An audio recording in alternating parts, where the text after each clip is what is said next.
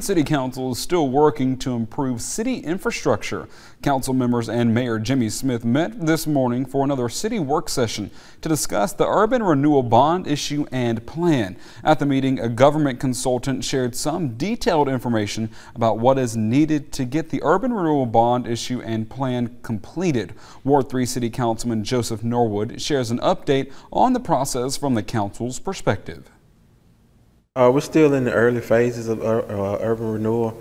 Today we're just getting more details about the actual procedure, and we have set a deadline of the second work session in August for the council to have proposed streets that they want paved in their districts.